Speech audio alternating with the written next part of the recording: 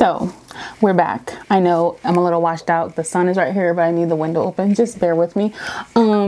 We are about to start sewing some of these patterns that I cut out the other day. If you didn't watch the last vlog, you can see where I'm at with this. But I'm about to start sewing these up. Honestly, I'm a little bit off my A game because I forgot how I put together one of these swimsuits. So usually it's the same way with like almost every swimsuit design, but I tweaked this pattern, so I'm gonna have to figure that out as I go. But other than that, everything is really basic, really simple. So I'm about to not talk through this part of the video. You can watch me. Maybe I'll talk, I don't know. I usually like to like pop on something on my iPad or as I'm watching somebody else's vlog right now.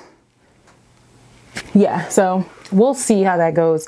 But I'm about to get started, so follow along. So for right now, I'm just pinning, or not pinning, but placing my fabrics right sides together. So when it's time for me to sew them, it's easy. So I did that for the front and back pieces.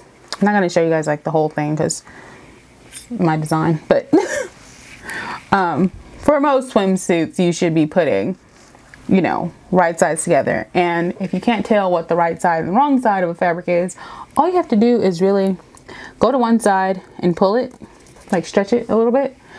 And one side, even on shiny fabric like this one, the inside is more dull.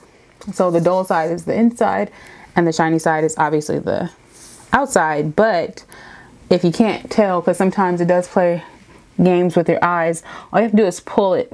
Usually the right side of the fabric will fold in towards you because of how it's literally put together, how the fabric is together, and you can see it. It'll just ravel a little bit forward, so you know the right side is opposite of, like, not facing you. So yeah, I hope that helped. Like right now, the sun, the way that it's beaming, it could literally play tricks with me right now, but I do know that this is the right side of the fabric. So that goes down, and I also know that this is the right side. So, you know, just a little tip. And also the colors do vary. So usually if it's like a solid color blue, the inside is usually a little bit, it looks a little bit lighter to the eye. So that's another way to show you. So I'm about to just sew these up really quick.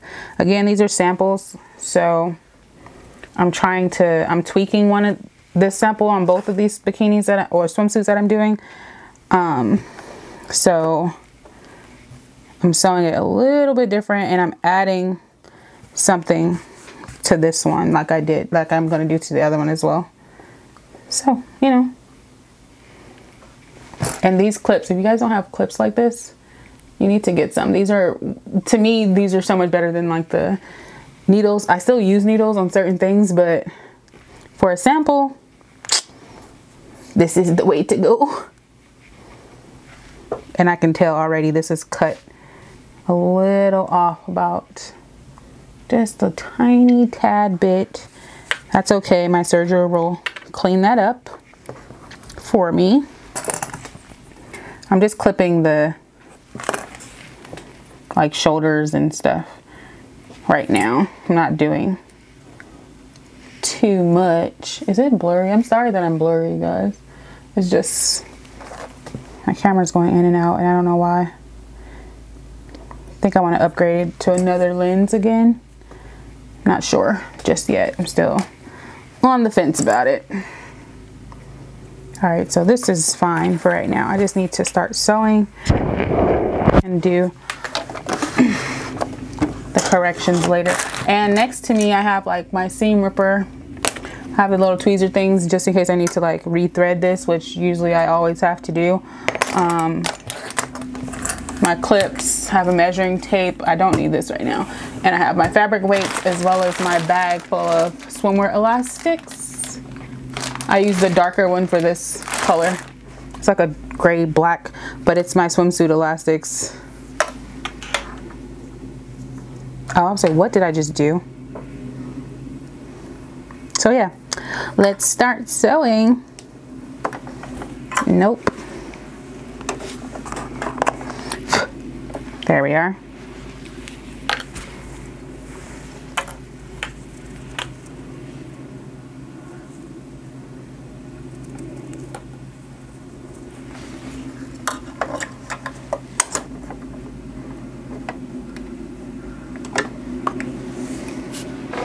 And by the way, I showed you guys my Crocs because I don't like to sew with just like my socks and pressing on like the presser foot. For some reason, it just feels weird. So I always make sure I have on a shoe, some sort of shoe or sandal.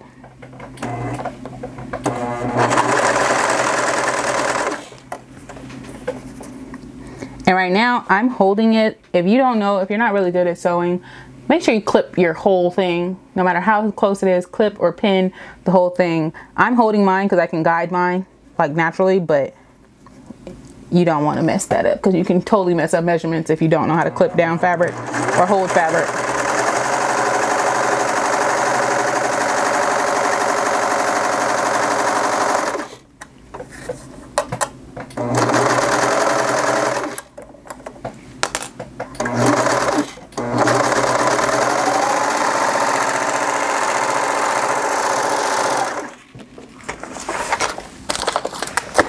And I did not have my scissors. So, wow, I was just testing this thread color. It's like a blue. I have two lighter blues, one darker blue, and a brown.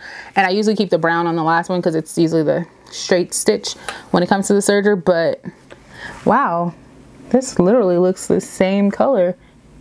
I thought I was gonna have to get a darker blue, but it blends like perfectly. I don't know how well you guys can see that, but okay. That just made me really happy. So yeah, let's continue.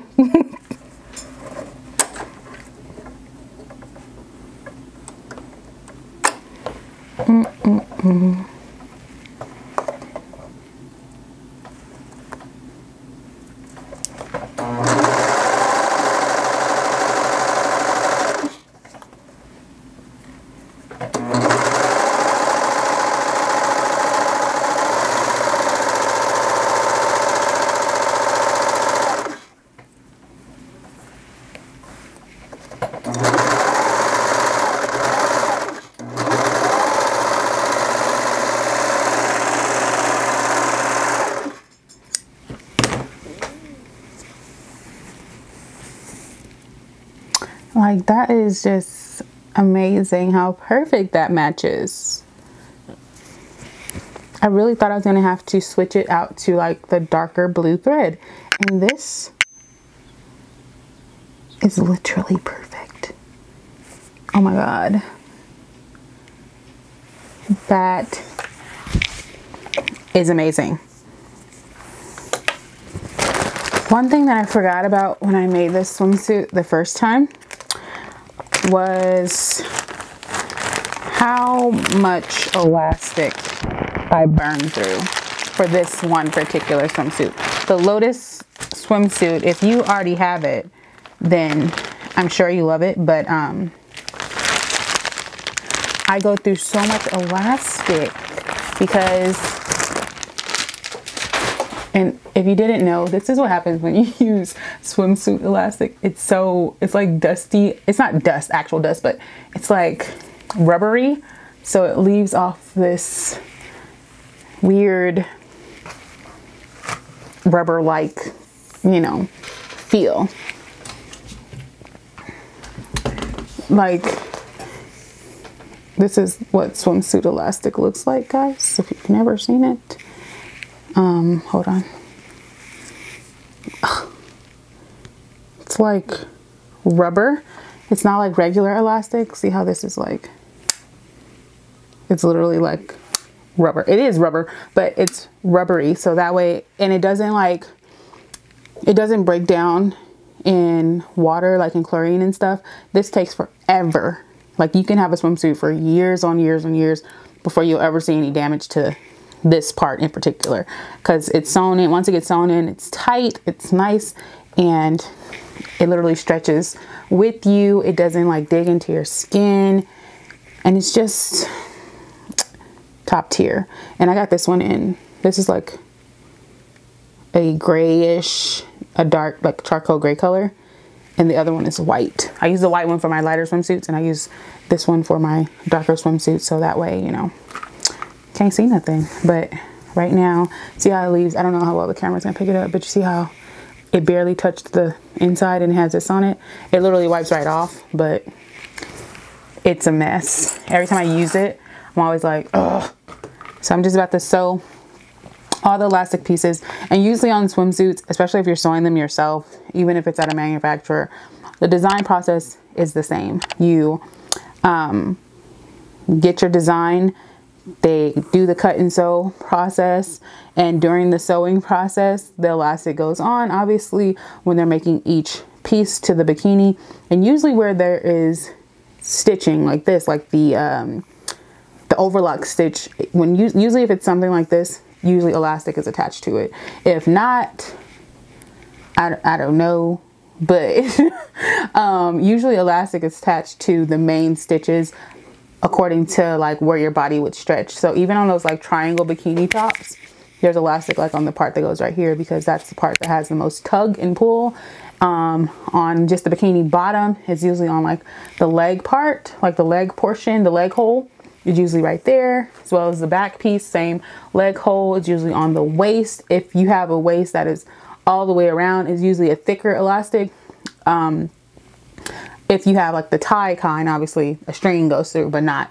And then elastic also goes onto usually all the straps. It should go on all the straps, because that will ensure when someone pulls it and ties it, it doesn't pop all the threads. The elastic is literally holding the threads together and making your swimsuit much better quality.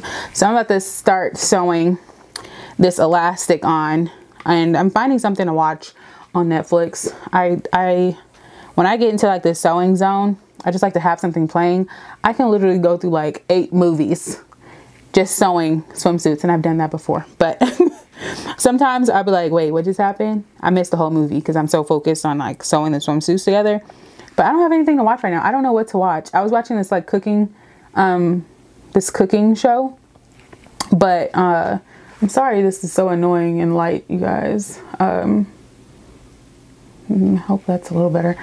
I was watching this cooking show. It's a cooking competition because I love cooking. That's like my second favorite thing to do aside from like design.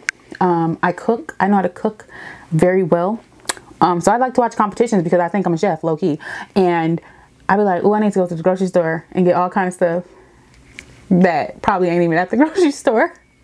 So, you know, it's fun though. And right now it sucks because I don't have a Trader Joe's close to me. I was so used to shopping at Trader Joe's before I moved way out here. But the closest Trader Joe's is like 45 minutes away. I think I'm just going to take a trip on the weekend when it's not so much traffic. Probably on the Saturday. I might go on Saturday. Because I'm on, like I said, if you watch the last video, I'm in a calorie deficit.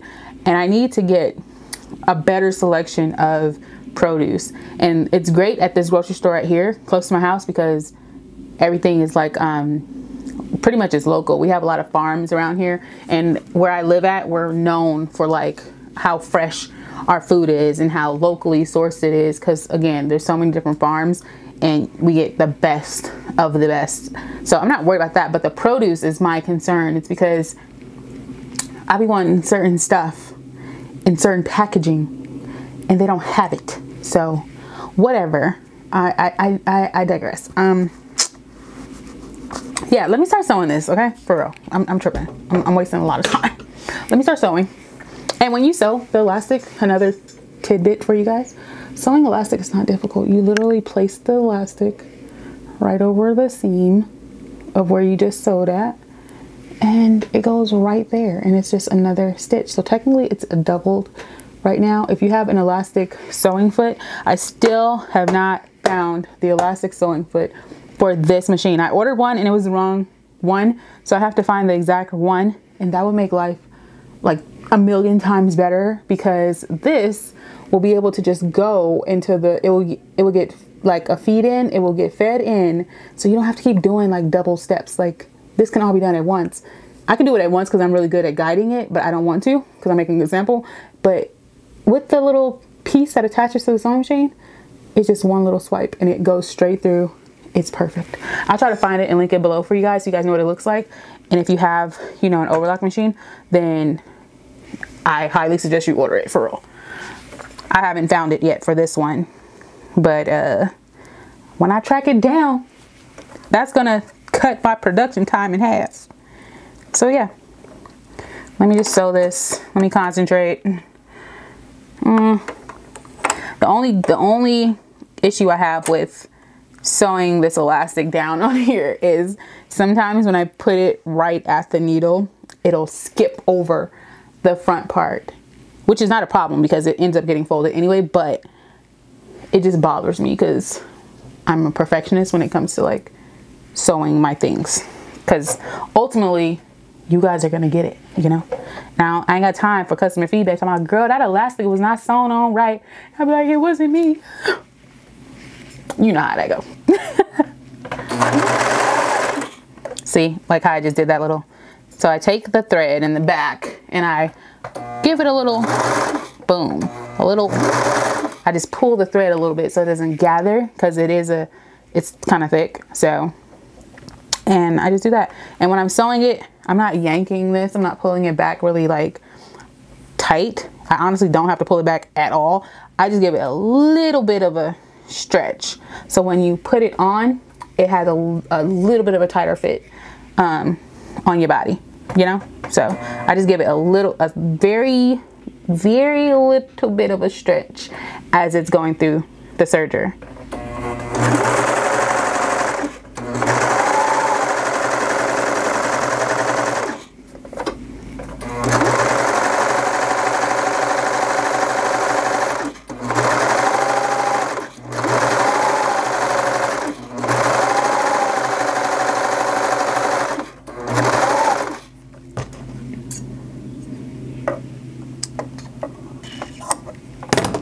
And before it goes all the way through, I just cut it, and then that's it.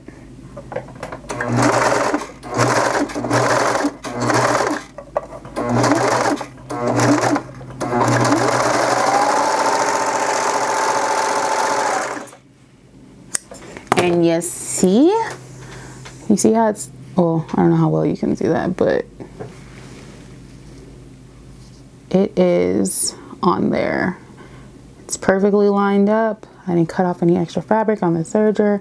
It's on there, and I don't know if you can tell. Let me show you the other side really quick, because I think you can tell differently. So this is the side without the thread, right? So when you hold it up, you see how it's still stretchy because this is a 4-way stretch fabric, but it doesn't have that little snug type thing. And on this side, the side where I pulled the elastic just a little bit, see how it has that little kind of ruffle gather. It's a gather. It's not going to be noticeable when you flip over, but it's going to feel, you can feel a huge difference just by tugging on that elastic just a little bit, because once this goes on my body, it's going to like hug the booty in the right way. Okay. So just a heads up, and always make sure you guys sew the elastic on the same side. So if you sew it on this side, you don't want to take the other side and sew the elastic on the other side. You want to make sure the elastic is on the same side, because ultimately if you were to flip this over and you did another overstitch, like a overstitch on the side, if the elastic is on different sides, the fold is going to be slightly different, you know, like just slightly. So yeah, let me finish this. I'll be back.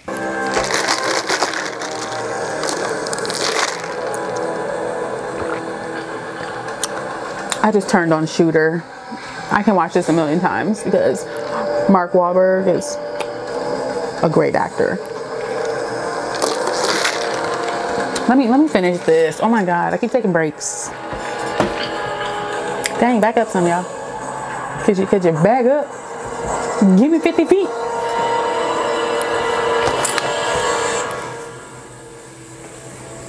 I'm so excited. It's almost done.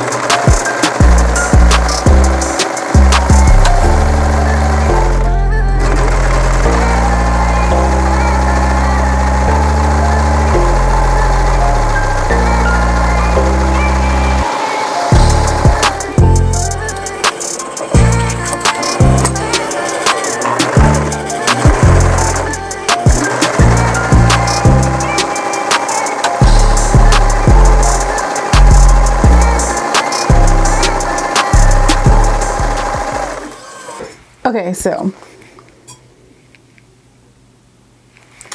honestly, you know, one of the real reasons why I really want a manufacturing shop, my own manufacturing company, because I cannot wait to hand off a bunch of straps to someone who actually signed up to sew straps. Because when I tell you, it's not the design part that's difficult for me. It's the last minute things like straps that really I could just skip over. I can go without this. If there was another alternative to doing this, I promise you I'd take it. It's nice when it all comes together, but I just don't have time to be doing this. Like, this is not my life. Especially this part, the turning them. I'm glad these are this size because I've done smaller straps before. And let me tell you, it is the worst flipping them inside out. All right.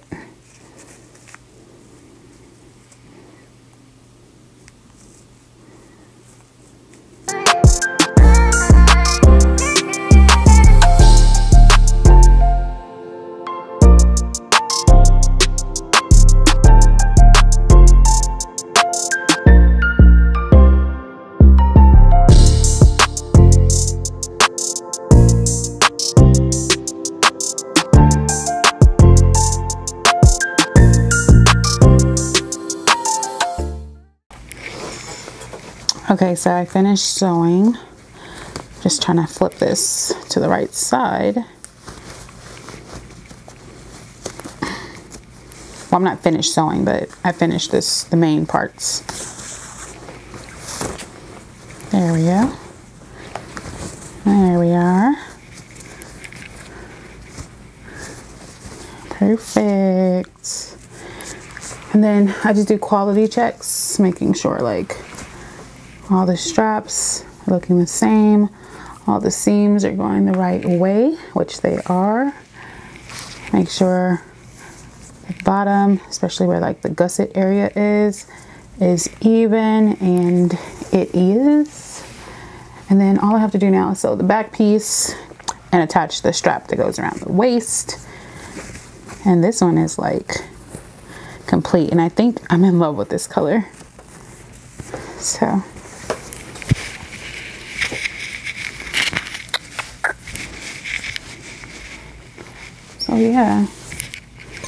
yeah, perfect. So this color is just to die for, you know. Oh, I also have to add the tag. I'm gonna add the tag to this one, the string to this one, and then I'm gonna start on the other one, but you know, we'll see. If you guys want to see what this looks like, I'll insert a picture right here. This is the swimsuit. I just made it in a different color.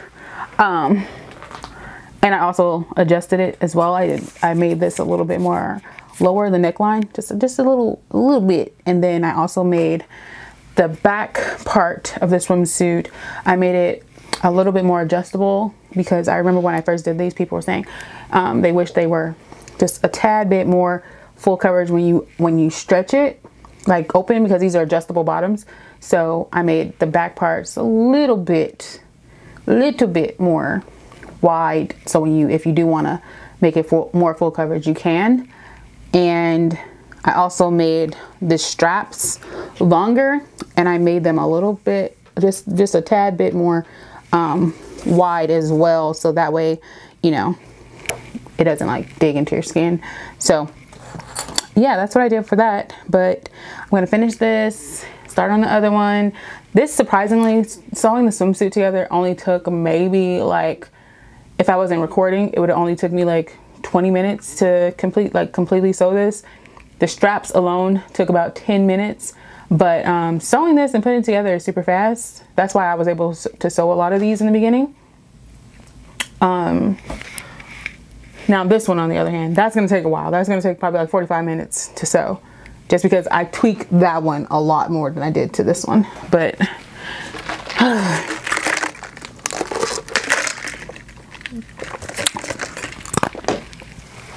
that's all I'm doing today, y'all.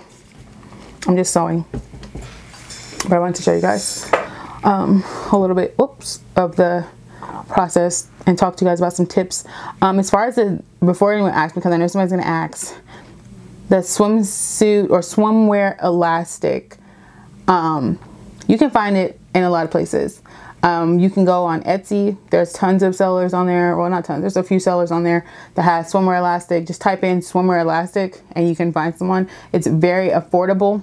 I buy these like in large quantities. I did purchase from somebody on Etsy before, but they emailed me at the beginning of the year and I forgot to like go back into that email. They're not on Etsy anymore. Like the first person I bought the swimwear elastic from, they're not on there anymore. They have their own thing going on. So if I find her email and I go and find her website, I'll link it if she's still selling the elastic in the description box. But if not, you can still go on Etsy. There are still people on Etsy selling swimwear elastic. They have it in this gray charcoal color, which is the dark one. They have it in white, and some people, it's very hard to find the neutral one. They have one that's kind of like tan. It's like slightly darker obviously than the white one, but the tan one works really well if you can find it with bright color swimsuits as well. Because some swimsuit fabrics, if you're using like a fabric that's really kind of see-through, you're not going to want to use the white one. Obviously you want to use the tan one because the tan one is more neutral and it blends more with different, like more lighter fabrics. This light looks crazy, I'm sorry y'all, but what else? Oh yeah, just go in my description box. All of my sewing supplies, including what sewing machines I use, like everything, like most of the stuff that I talk about on this channel, as far as like sewing supplies or any of my tutorials that I've done, everything is linked in my Amazon store. So you just click that link, you can see my desk setup stuff, you can see my sewing supplies, you can see a couple of beauty products that I recommend. All of that's down there. As far as fabric goes, I get my fabric from my vendor. I've talked about them before. It's Rex, R-E-X Fabrics. They're in Los Angeles. They're wholesale, so you need a wholesale license, but they do ship and they're really good about their communication. Online, you can't just go and order the fabric. You have to, I have a account manager with Rex because I order fabrics all the time, and you will get appointed an account manager, someone who's over your account once they have all of your information. But go on there and like if you find the fabric, there's like a section next to like the fabric where it says like contact or something. You can contact them, and then during business hours somebody will get back to you within like a day or two, and they'll ask you, you know, a bunch of questions about whatever fabric that you're interested in, and then you just go from there. You start building up that conversation, tell them what you want, tell them they're going to ask you about wholesale, all that stuff. So you know how to take care of your own business. But ultimately that is what you would do. You set up an account with them and go from there. I highly recommend their fabrics. They're really good. They specialize in swimwear fabrics, like dancewear fabrics, athletic fabrics, because they're typically kind of like in the same realm. So that's where I get mine from. I order mine. I usually just drive down and pick them up because I'm right next to like LA. So I just drive down, pick them up, come back home, instead of them shipping them. Also because when they ship them, you're not going to get them in like the rolls. They're going to fold it down, and however they get it to you, they're going to fold it down. If it's like a big order, obviously it's going to come in rolls, but that's going to cost a lot to ship. So with me, I order and then I go down and then I just let my trunk down and I slide all the fabric as much as I can inside my car. I've learned that I need to take a truck when I go down there because those fabric rolls be big. So that's why I can't hold fabric up here, because I got to keep them downstairs so they can stand up and all that stuff. But that's another reason why I'm looking for a studio. I need like a work space, like a studio, showroom type thing. But I don't know if I want to do that before I get my manufacturing company in order. I don't know. I wanted to turn this room into a full studio, but I wanted to convert this bed, because nobody sleeps in the fucking bed. So I wanted to convert this bed into a Murphy bed. So if there were guests, I doubt it. But if there were, they could just pull the bed down. So this don't have to be down all the time. You know what I mean? So there's a lot of stuff that I'm trying to do, because the next room over here on the other side of this wall is like gaming stuff. It's like a gaming room in there. So I'm not going to change that because my nephew absolutely loves it. So I'm just going to leave it alone. But as far as everything else, I'm trying to turn this into a Murphy bed. I don't want to do it on my own.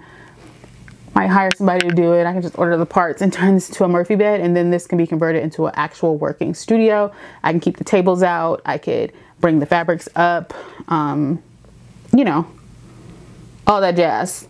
But anyways, that's it for now. I'm gonna close this out. I know this is gonna be kind of long again. But I think you guys for some reason, yesterday's vlog did really well. I have like a slow climbing channel. If you don't know what that means, it's a slow climbing channel. Literally, like, I can post a video today and it probably won't gain traction until like 4 days later. So I'm fine with it. It's always been that way. But